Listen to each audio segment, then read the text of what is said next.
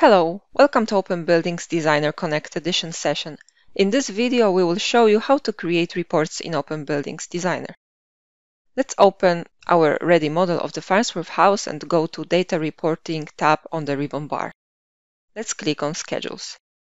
The Show All option on the left will show us all the catalog types and catalog items available in OpenBuildings Designer, and the Show Used option will show all the objects used in our current project.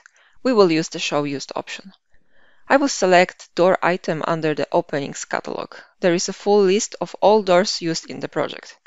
With the Shift, Ctrl and right button of the mouse, I will open a shortcut menu and switch the display style to wireframe.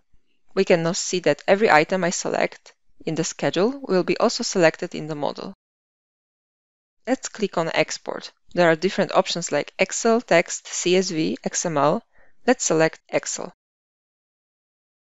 The report will get saved automatically in Output folder in our workset. Reports can be also placed on a drawing sheet or inside the model. To do that, let's click on Place Table tool and select From Schedule option. We need to decide on the seed we want to use for our table, text style and angle. Let's select Blue Style for the seed and leave other fields as they are. We can then click anywhere in the drawing sheet or inside the model to confirm the placement. We can edit the parameters of the items directly inside the Schedules dialog. Let's simply change the value and apply it to all elements. Let's then right-click on the table and select Refresh Table from Data Source. The table got updated. We can make edits also inside the Excel spreadsheet. I will select Excel Exchange tool, Edit in Excel option, and I will apply new item IDs.